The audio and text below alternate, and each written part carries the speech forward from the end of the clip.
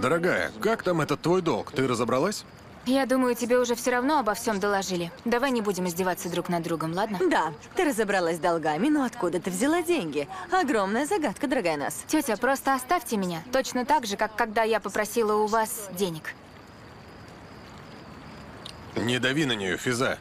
Это ее дело, откуда она взяла эти деньги. Позволь мне объяснить, тетя. Мой отец только делает вид, что все знает. На самом деле это не так.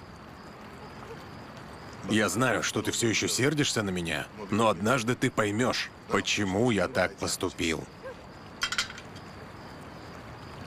Я уже слышала от тебя подобное. Когда? А ты совсем не помнишь? Я этого никогда не забуду. Когда моя мама ушла. Ты ведь не остановил ее. Ты сказал, что я пойму, когда вырасту. И знаешь что, папа, ты никогда не поймешь, что значит расти без матери. Как и не поймешь, почему мать может бросить своего ребенка.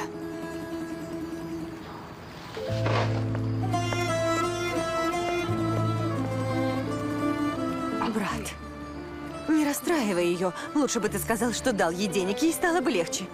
Она даже подумать не должна, что ее отец не заботится о ней. Физа, я не давал ей деньги.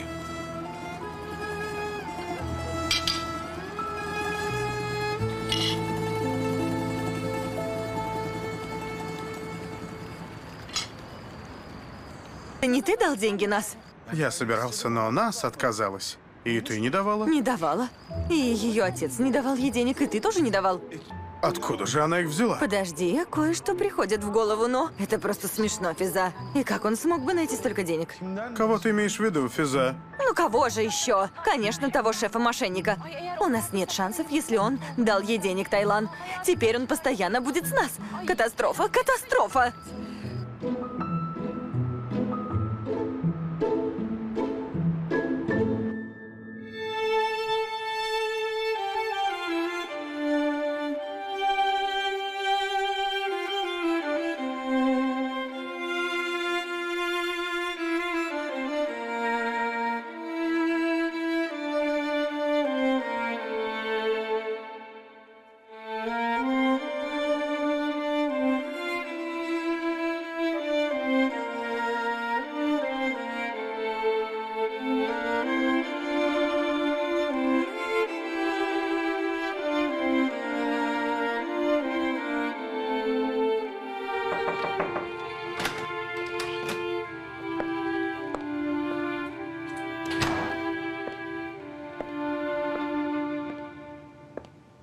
Наз.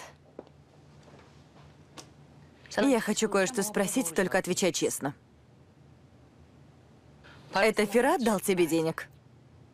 Да. Наз, поверить не могу. Как ты могла взять у него деньги? Почему не попросила у меня? Тетя, я приходила к вам обоим. Мы бы помогли тебе, если бы ты не пыталась плыть против течения. Не ругалась бы со своим отцом, просто успокоилась бы и не упрямилась. И почему это Фират дал тебе эти деньги? Ты думаешь, что я об этом не подумала? Не переживай, я приняла решение. Какое решение? Надеюсь, ты не забыла решить помириться со своим отцом, взять у него деньги и отдать обратно Фирату. Куда ты собралась в это время?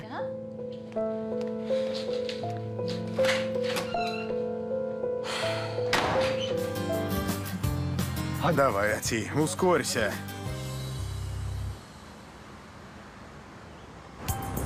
Как вы получили деньги? Спасибо шефу Фирату. Он сказал, доверьтесь мне, я найду деньги. На следующий день деньги были у нас. Значит, шеф Фират? Именно. Спасибо тебе.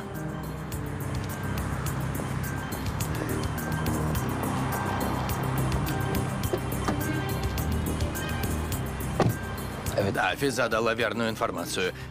Это шеф Фират. Он оплатил долг. Этот мужчина говорит, что он достал деньги за ночь. Наверняка кто-то помог. Иначе и быть не может. И да, но кто может найти такую сумму за такой короткий срок? Посмотри на меня, Ати. Что? Делай что угодно, но найди того, кто дал ему деньги. Хорошо.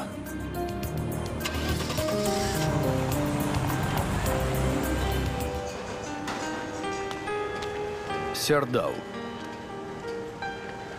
Герай, ты главный на 10 минут. Да, шеф.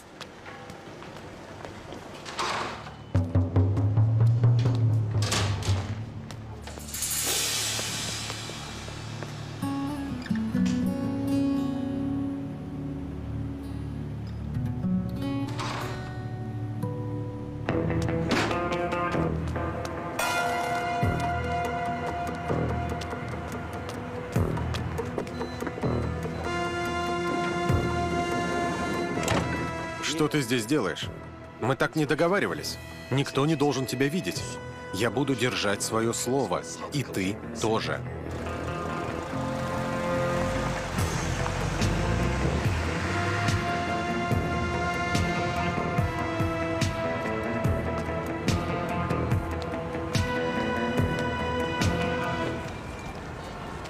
Я изучил родословную Фирата Карасу. У него мало родственников. Его отец жив, но они не разговаривают.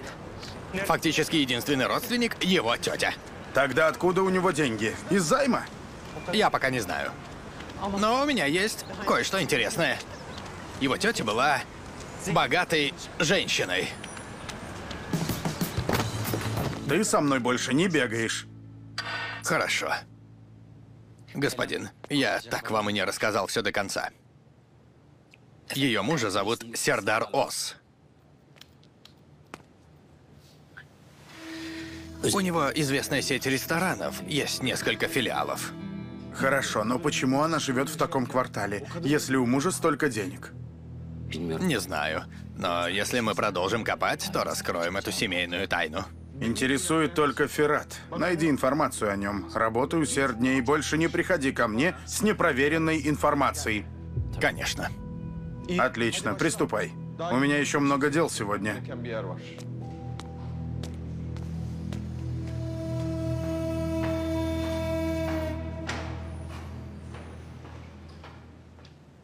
Не приходи с непроверенной информацией.